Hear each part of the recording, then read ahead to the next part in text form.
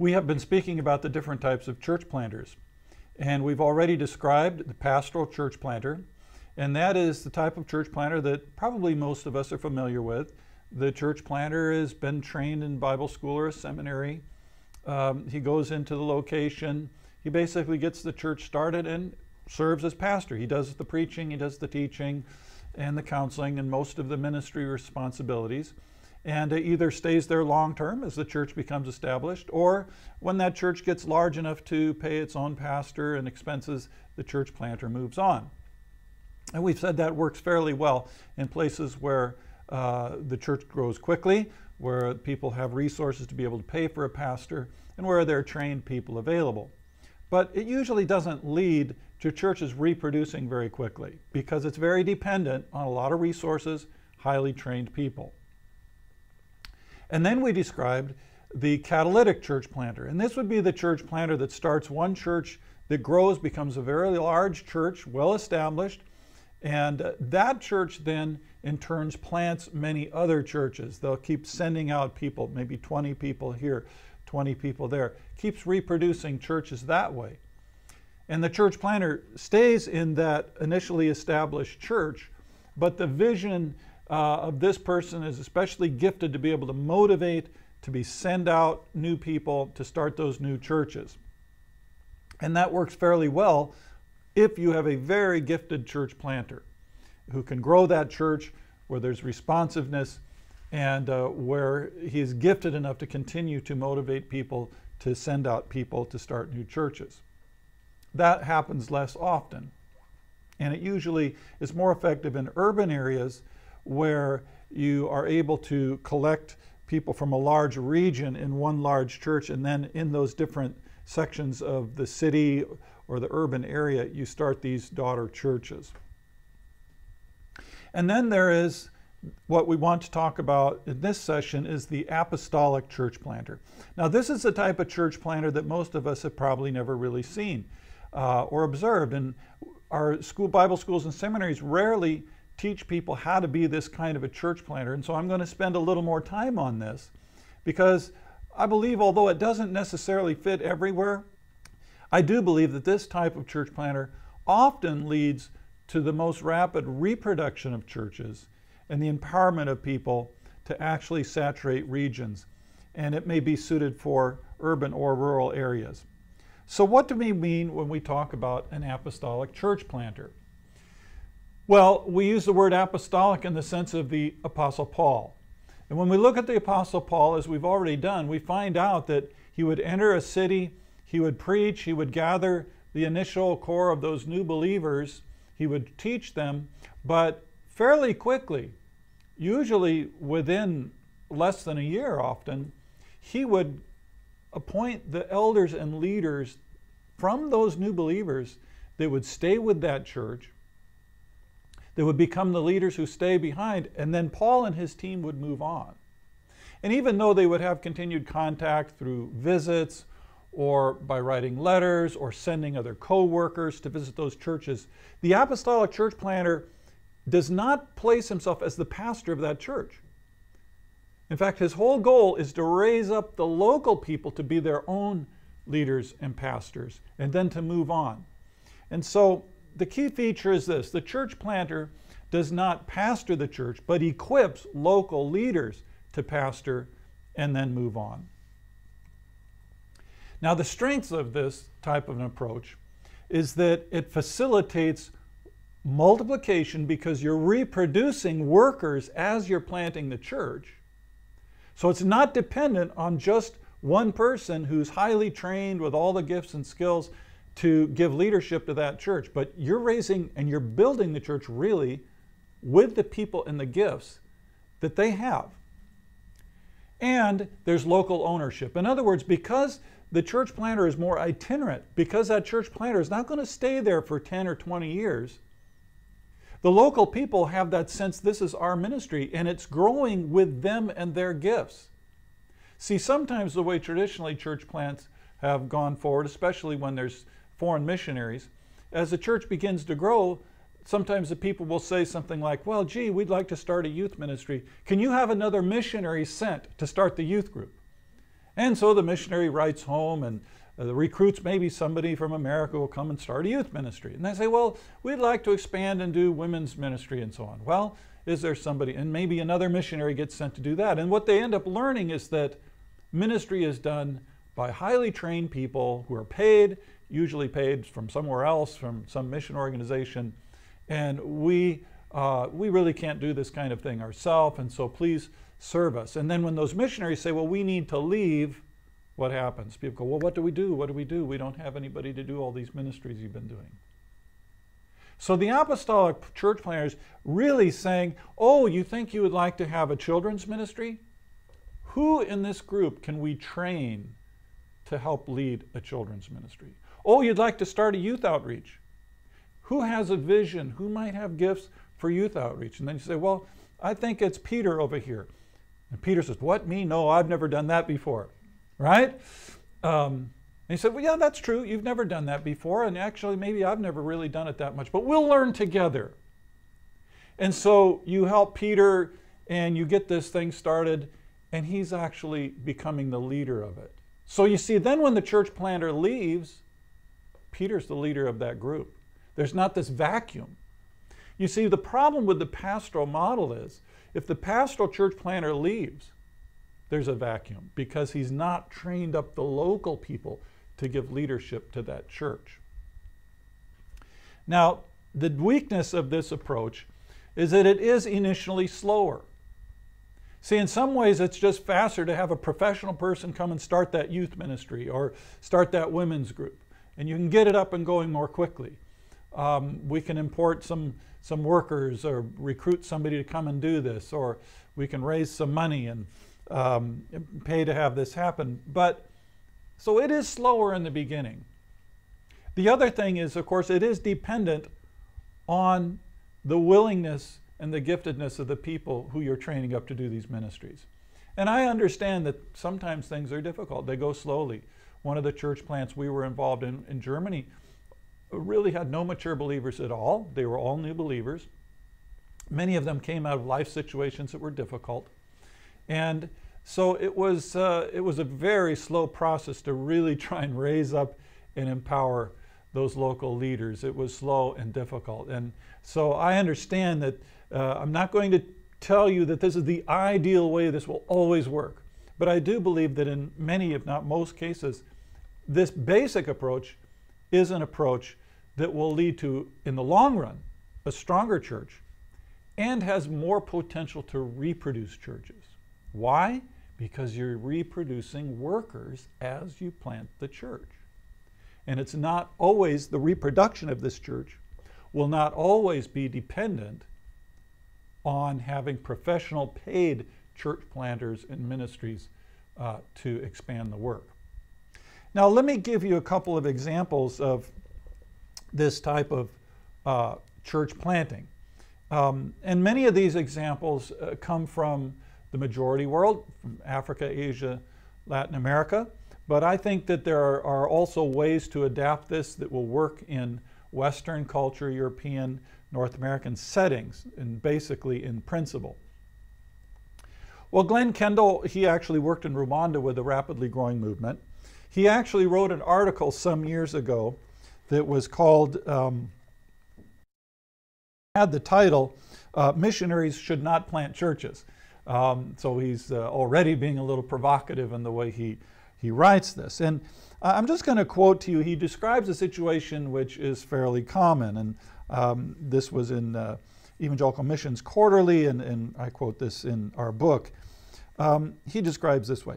Bob set out to plant a church, and he succeeded, albeit slowly, because none of his people had training or experience. Bob did almost all of the preaching and teaching. His people generously affirmed his ministry. They weren't ready to assume his role, and he wasn't eager to give it up.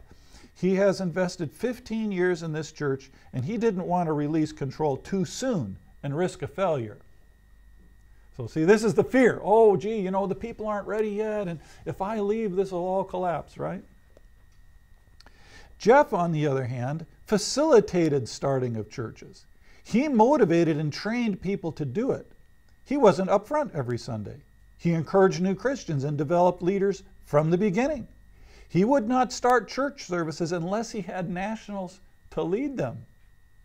Jeff's ministry expanded as he drew out leaders to take over. Bob's ministry dragged on. He thought it would take another 10 years before he had responsible leaders. You see the difference?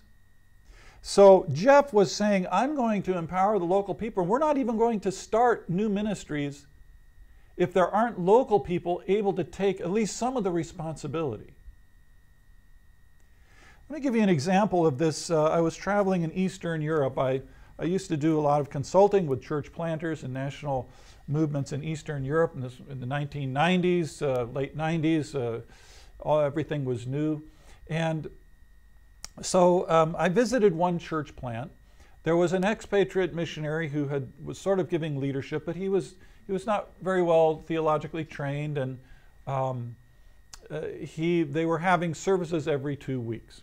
This was a little church with maybe about 30 adults. Well, I just happened to be there when they were having a meeting, and they were discussing how can we have weekly services?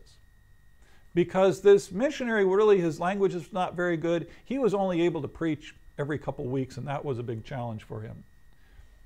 And so they're saying, well, how can we start weekly services? Well, can we have another missionary come? The idea that maybe some of them could give leadership and become preachers was sort of a scary thought that none of them were really very eager to pursue. But I said, well, let's explore this. What if our missionary preaches every second week like he's kind of been doing, but then in the other weeks, he helps one of these lay people, to learn how to preach and to preach that message?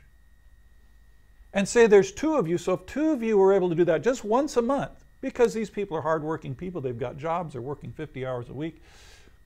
So, but could you preach once a month if somebody helped you? And they said, well, I'd be willing to try. How about you? Would you be willing to try? Once a month. Well, if somebody helped me, I'd be willing to try. And what ended up happening is they said, well, then what about the 5th Sunday in the month? Well, what do we do? Well, let's have a communion Sunday, and we don't have to have a full sermon. Okay, that's an idea. Oh, and wait a minute. There's another church that's only about a half an hour away from here, and they're in the same situation. Now, how about if one of their people came and preached in your church, and one of our people went and preached in their church? Then that sermon you prepared, you could preach it 2 times. And you'd be building a relationship with that other church, and you'd be strengthening your preaching abilities and so on. Well, so by the end of the day, we'd gone through this scenario, and we said, you know what? See, we can expand this ministry with the gifts that are right in the room. And that was empowering to those people. And so they eventually moved on to having weekly services and empowering the local people to take more leadership. Now, with time, that church could call a pastor if they have the resources and they have a person they feel they want to call and be able to pay to be a paid minister. They could do that, but they wouldn't have to. And what is more, there's the potential of those people who they've trained up to do preaching and teaching and so on to become the leaders of the next church plant. Remember what we said about the Apostle Paul? He raised up workers from the harvest for the harvest. When we were planting our church in North Munich, and I'll explain sort of the whole story about the way the Munich church is developed later, but when we were planting that church in North Munich, that was a daughter church. There was an established church in the center of the city, and we went to the north. We took about 30 people, started a new church. But we said, if we want to start more churches and really reach this area, we've got to empower lay people to be at least the initial church planters. And so the first daughter church we started from North Munich was lay-led. There was a person who lived in outside of the city in a region where there were a number of believers. In fact, he'd already started an evangelistic Bible study, and things were moving forward out there. And we said, okay, let's start a church out there, but I'm not going to pastor that church. I will come and coach you. So I would meet monthly with this lay person, and then I would meet monthly with a leadership team in that town, of the believers to help them plan and prepare. And I said, and maybe I'll preach once a month, but you will be the people who actually plant this church, and I'll just be coaching you. And that church developed, and that church grew. Eventually, they called a pastor half-time that they could afford to pay. And then a few years later, they paid that pastor full-time. So eventually they did have a pastor, but we empowered the local people. Now, if we had to wait until we had a full-time paid church planter with a seminary education to go plant that church, it might not be planted to this day. And so the idea of empowering local people to take the initiative, to learn to develop their gifts and plant churches is going to be a key. And this apostolic model really is based upon that concept. George Patterson, there's a little chapter in the book, Perspectives on the World Christian Movement, and he describes his work in Honduras. He worked there for about 20 years, and through empowerment of local believers, they were able to plant roughly 100 house churches in a 20-year period. But the whole system was based on training ordinary local people to take the initiative and give leadership. TVS Seminary is a nonprofit project. Our joint effort will bring about the common purpose of making Christian education available around the world and developing good Christian servant leaders. You have a unique opportunity to partner in this effort through your prayer and/or financial support of TVS Ministry. For more information, please visit tvsseminary.com. David Garrison, in his book Church Planting Movements, describes this. He says that the church planter might help planting the first church and getting a movement started, but very quickly needs to move to the role of equipping others to be the real church planters and being a coach. And so this is one of the keys to rapidly growing church planting movements, is that they are basically lay-led, lay-driven. And the church planter is the one who actually becomes the equipper, a facilitator of church planting. Tom Steffen worked in the Philippines in a tribal work, and he wrote a book some years ago called Passing the Baton.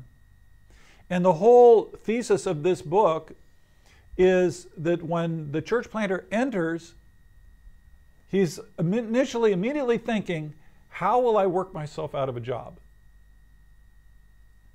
And that doesn't necessarily come by saying, well, how do we raise enough money to pay somebody else to do it? But how do we empower the local people? He'd observed the traditional way of doing it, where the missionary comes in, plants a church, and stays there for years and years and years, and somehow the people never seem to be far enough along that the missionary can leave. He took a very different approach, and his book is structured on this idea. A couple of other examples that we cite in our book. Here's one from India, and this one comes from the Lausanne Occasional Paper number 43. In 1992, an indigenous Indian mission began missionary efforts in Uttar Pradesh, India's most populous state. The original approach was the old missionary model, and these are Indian church planters. The church planter lived in a town, held services in his home, conducted other meetings. After 10 years, the effort produced about 700 believers in 10 fields. So that's not too bad. However, in 2002, the strategy was changed and a more apostolic model was adopted. In the first year, the church planter will plant fellowships in 10 villages. 10 villages in the first year. Train a leader for every village fellowship and then hand over that fellowship to him. The missionary moves to another 10 villages in the following year. Equipping local lay leaders was central to the strategy. And so the result was that within 1 year, the number of fellowships grew from 65 to 130, and the number of believers grew to 1,500. Thus, through the adoption of the new approach, the accomplishments of 10 previous years were more than doubled in 12 months. Now, of course, we always ask the question, well, how strong were these churches? Can that really happen? And of course, here's where, again, if we look at the Apostle Paul, he didn't just abandon these churches after they were initially started. There was follow-up. There were people like Apollos who went in and continued to teach. There were letters being written to correct issues that were in trouble. But, and of course, all the churches that Paul planted were not exactly your ideal churches. Anybody want to plant a church like the church in Corinth? That was a bit of a problem, wasn't it? Yet, Paul continued with that basic sort of approach, because in the long run, it is going to reach more people, empower more people, and plant more churches. We could go on with various examples of this type of approach. And you may be thinking, well, that might work in the Philippines, that might work in Honduras, that might work in India. Can that really work where I'm working? Well, you may not have the same rapid kind of response that some of these other places had. But I do believe, even in places where the response to the gospel is slower, the concept of empowering local people is a real key to church health, and even if it's slower, to church reproduction.